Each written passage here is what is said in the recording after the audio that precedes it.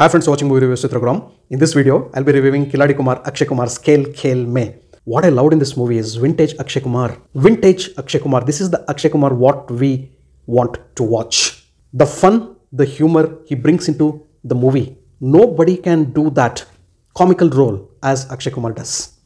Tickling your funny bones, bringing genuine smiles and laughter is what AkshayKumar can do, and like nobody else can do. And what a fantastic on-screen presence of AkshayKumar, enjoying his role, making us enjoy his role as well. The movie starts off with a very good tone, friends, a comical tone with the conversation what happens between AkshayKumar and yet another character in the flight. That sets up the tone. And then not only humor, not only comedy, friends, AkshayKumar has very good emotional scenes in the movie as well. One particular scene where he gives a call to his daughter and speaks to her, that is one of the most emotional scenes I've ever seen. That really touches the core of your heart and soul. It's not a casual conversation, we know. Just watch the movie, you will appreciate that scene. And the last monologue at the end of the movie, what AkshayKumar gives, that gives the moral of the movie, and that has also been written and picturized really well. And AkshayKumar, going into the skin of the character, has enacted it well too. And then friends, supporting cast ensemble is also really good.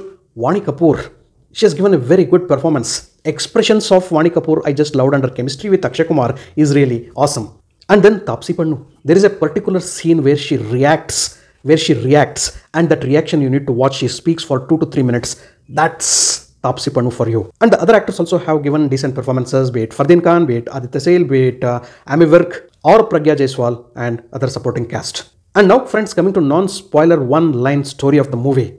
7 friends, out of which 3 are couple, meet at a wedding party. They need to spend some time. They decide to play a game, the game of phones. All of us are going to keep our phones open on the table. Whatever message or call comes to anyone, we are going to read the message or keep the call on loudspeaker mode so that it will be shared among the others. Initially there is a hesitation, later everybody decide that we are going to play this game. And what starts as a funny game becomes serious and more serious as the movie progresses. This is because with each incoming message, with each incoming call, the other unseen face of each and every character is exposed in front of others. And that sets up ripples in the relationships. Some relationships were already disturbed, and this creates more nuisance in the relationships. And what happens later forms the rest of the story of KHEL KHEL Mein. The movie speaks about relationships, the trust in the relationships, the bonding between the couple, infidelity, and a lot more.